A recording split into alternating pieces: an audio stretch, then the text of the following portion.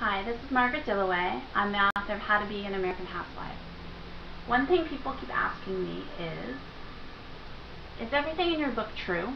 Did everything really happen like that? And the answer is no. It's not a memoir. That all didn't happen. One of the funniest stories I have about that is when I was going on a job interview. This was just last year. And this man gave me an intelligence test, told me to sit down and take it, and he was going to go read my writing sample, which included part of this book. So I took the test, and he came back and he said, "My goodness, you're an excellent writer. I'm really enjoying reading it. I'm at the part where you're a maid." And I said, "You mean where the character is a maid in post-World War II Japan?" He's like, "Yeah, you're a maid and you're working for an officer." And I thought, I don't know if I want to work at this company. But they didn't offer me a job anyway because I guess I didn't pass their intelligence test.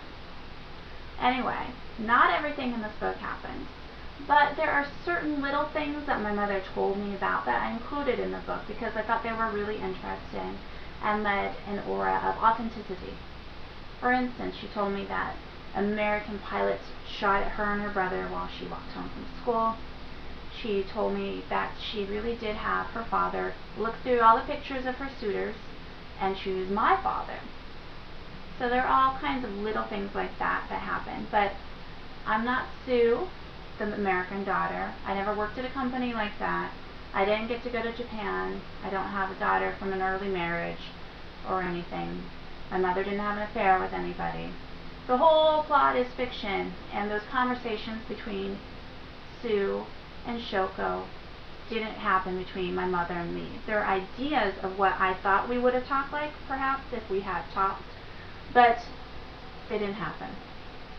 So I hope that clears up everything, and I hope you enjoy this book for what it is, a work of fiction, some mother-daughter stories designed to perhaps help you think about your own relationships and come out feeling a little bit good about the world. Thanks. Bye.